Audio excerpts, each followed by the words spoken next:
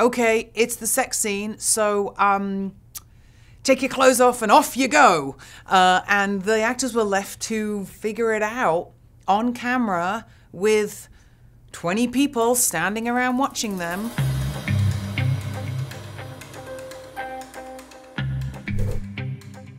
It was a large kind of combination of my skills. I'm an actress and I'm a fight director and I'm an acting teacher that also spent a lot of time working with actors with various types of trauma.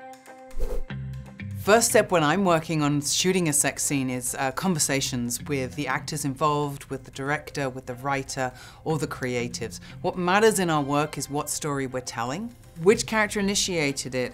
Is this the first time they've had sex or not? Do they know how their bodies fit together, or are we figuring this out? And we can do our job, which is help them tell the story that they want to tell, whilst keeping the actors respected and safe. First and foremost, it's the actors.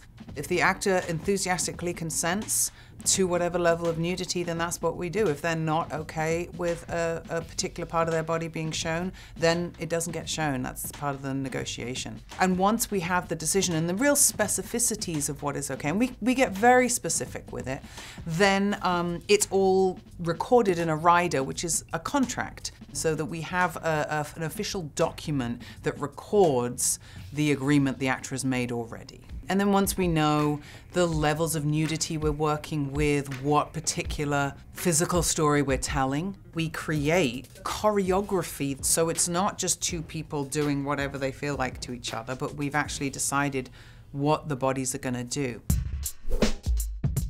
On every set that has a stunt or violence, there is a stunt coordinator. On every set where there are animals, there is an animal welfare coordinator. It's a specialist skill that we're asking actors to do, and so we need to provide them with the support and the coordination and an expert to help them do it.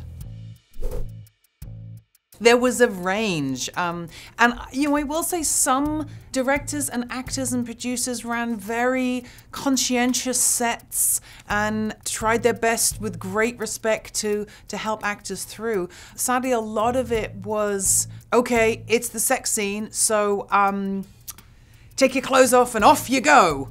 And the actors were left to figure it out on camera with 20 people standing around watching them. And that leads to a situation of, on one end of the scale, some uncomfortable, difficult fumbling and trying to figure it out, to full-on sexual assault happening in front of an entire crew of people and no one knowing how or what to do to stop it.